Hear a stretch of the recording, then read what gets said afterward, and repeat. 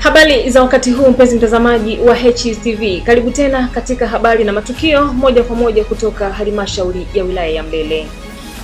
Mkuu wa mkoa wa KATAVI MEJA JENERALI RAPHAEL MUHUGA amegawa zaidi ya miche 6500 ya mikorosho kwa wakulima wa halmashauri ya wilaya ya MLELE wenye nia ya dhati ya kutaka kuwekeza katika kilimo cha korosho. Taarifa zaidi kutoka studio inasomwa naye Susan Kanenka. RAPHAEL MUHUGA amegawa miche hiyo karibu na viwanja vya shule ya msingi ya Inyonga, ambapo kutokana na uchache wa mbegu zilizotolewa kila mkulima amepatiwa miche inayotosheleza hekari 1 hadi 3 kwa kuanzia. Lakini kwa haya mazao mawili mapya, korosho na pamba, na hakika kwamba mkoa wetu tutakuwa na uhakika wa mapato. Jana nilimeenda kutembelea wilaya ya Tanganyika kukagua kilimo cha pamba pamoja na korosho. Yuko mzee mmoja amelima hekari 8 za korosho. Yeye wenzako wote walipewa mbegu, lakini yeye alikwenda akatengeneza kwanza bustani ya kwake iko hapa. Wengine wanatafuta kako hiyo, lakini yeye tayari yake imeshatoka vizuri kabisa.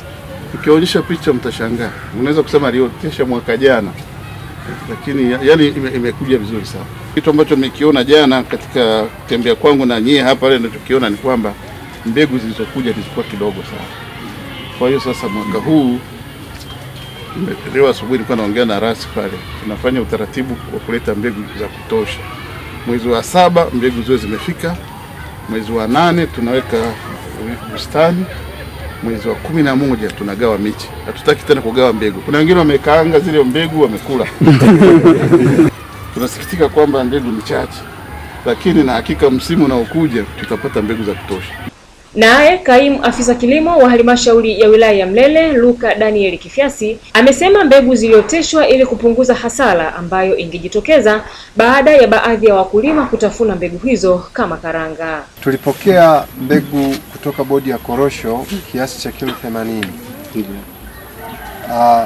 Ushauri uliokuwa umetolewa hapo awali kwamba tugawiwe wananchi ili wazipande moja kwa moja kwa maana ya direct sowing. Lakini Mheshimiwa Mkuu wa Mkoa baada ya kutafakari kwa kina faida zitakazopatikana na hasara zitakazopatikana kutokana na direct sowing, tuliona ni vema kama alivyo eleza mkuu wetu wa wilaya, tuliamua kupanda kwenye viriba ili wananchi wetu wapate miche. Tulitafakari hilo kwa sababu ukipanda miche kwanza unakuwa umemsaidia huyu mkulima, na tutapata idadi kamili kwamba tumegawa miche kiasi gani, kipato chake kitakuwaje, na hata kuwa na kumbukumbu sahihi za upatikanaji wa takwimu. Kwa kweli ni wewe kusema na mbele ya wananchi hao kwamba wewe kwa juhudi zako binafsi tunakushukuru sana kwa kutia moyo, lakini tukushukuru pia kutuwezesha kupata hizi mbegu, kwa sababu usingekuwa wewe bodi ya korosho hawangeweza kutupatia. Lakini kwa namna pekee tutoe shukrani zetu za dhati kwamba tumepata of course ni zawadi, kwa sababu hata sisi baada ya kuipata hatukuona kuna sababu yote ya kuipoteza. Aidha, mkuu wa mkoa amesema kuwa utunzaji wa zao la korosho ni rahisi sana tofauti na utunzaji wa zao la tumbaku, hivyo amewapongeza wananchi wa halmashauri ya wilaya ya MLELE kujitokeza kwa wingi. Sasa ukipata hiyo tena tayari ukishaondokana na umaskini. Alafu kazi ya kutunza huu ni tofauti sana na kutunza tumbaku. Tumbaku kwanza kuna mazingira, unakata miti sana, kila mwaka unabadilisha shamba, uhame, uende eneo jingine, lakini hii itakuwa pale pale ulipopanda, utakula, watoto watakuja watatumia, wajukuu watakuja watatumia. Kwa hiyo niwashukuru sana kujitokeza, na sasa niko tayari kuwakabidhi baadhi ya wakulima miche hii. Kwa upande wao wananchi wakawa na haya ya kuzungumza namna ambavyo wamepokea kilimo cha zao hilo. Jina naitwa John Pigangoma.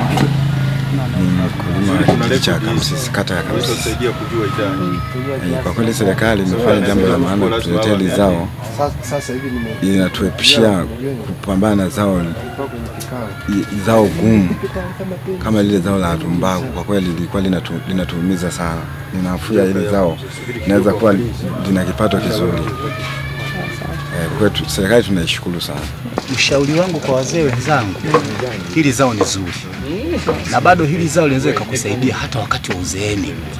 Umezeeka unaweza kutuma hata wajukuu wakaenda kuokota korosho, ukapeleka sokoni wakauza ukapata mahitaji. Kwa sababu hutakuwa na nguvu ya kufanya kazi nyingine. Lakini hili ni zao endelevu, ni miaka, vizazi na vizazi. Kwa washauri wazee wenzangu, hili zao wajikite kwenye hili zao baada ya kuangalia mambo mengine ya muda mfupi. Unaendelea kutazama HTV habari na matukio kutoka halmashauri ya wilaya ya MLELE. Na katika hatua nyingine, mkuu wa mkoa wa Katavi amepongeza jitihada zinazofanywa na halmashauri ya wilaya ya MLELE katika kusimamia miradi mikubwa ya maji inayojengwa katika halmashauri hiyo. Mheshimiwa mkuu wa mkoa, mradi huu wa maji cha Senkwa mpaka utakapokamilika utagharimu kiasi cha shilingi milioni 484,133,413 na mpaka sasa mkandarasi amelipwa kiasi cha milioni 174,814,922. Mheshimiwa mkuu wa mkoa, mradi huu wa kijiji cha Senkwa ulianza kutekelezwa tarehe 25 mwezi wa 6 2017 na unatarajiwa kukamilika tarehe 27 mwezi wa 3 2018.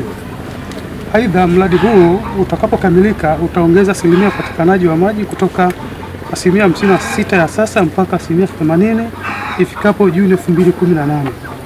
Mheshimiwa mkuu wa mkoa, aidha ujenzi wa mradi huu wa kijiji cha Senkwa utahusisha ujenzi wa tenki lenye ujazo wa lita 120, ujenzi wa vituo vya kuchotea maji 15, ulazaji wa bomba mita 8,929 na uwekaji wa mfumo wa umeme jua. Na lina height ya mita 6. Mita 6.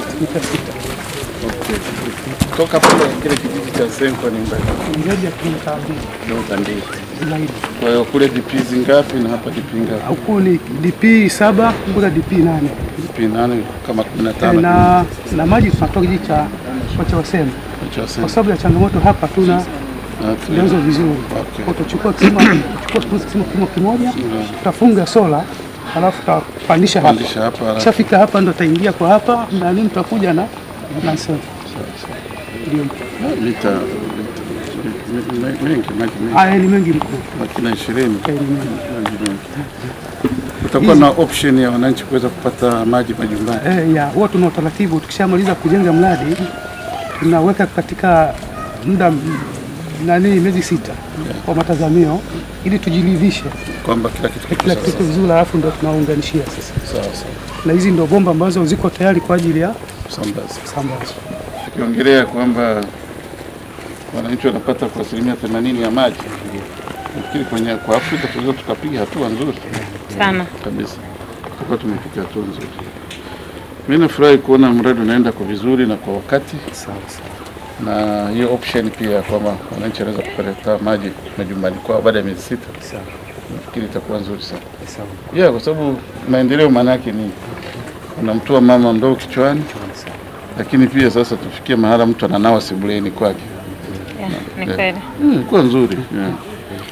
Mheshimiwa mkuu wa mkoa, tuliona pia utembelee mradi huu wa Mtakuja, angalau uone ni kati ya miradi ambayo tunaamini ni mikubwa na utasambaza maji kwa kiwango kikubwa katika maeneo mengi kama ambavyo mhandisi wa maji ameelezea. Lakini tunao miradi mingi ya maji. Irunde kule tuna mradi, Senkwa tuna Kamsisi tuna mradi, Mapili tuna mradi na Waseme. Lakini huu unasambaza maeneo, umekava eneo kubwa, lakini mradi wa Mapili pia tuliweka kwenye ratiba kwa sababu mkandarasi kwa kiasi fulani alitusumbua. Na mpaka tukawa tumefikiri kuvunja mkataba na yeye, lakini baadaye tulikaa naye tukaweka makubaliano vizuri, yuko kwenye matazamio. Na tulitaka uone hii ambayo inaenda vizuri, tusikuonyeshe tu pale ambapo tumefanikiwa sana, lakini pia tukuonyeshe pale ambapo tuna changamoto. Asante mpenzi mtazamaji kwa kuwa pamoja nasi. Lakini pia usisahau kusubscribe katika chaneli yetu ya HTV Habari ili uweze kupata habari pindi zinapokuwa hewani. Kwa niaba ya wote, naitwa Susan Kanenka na kwaheri kwa sasa.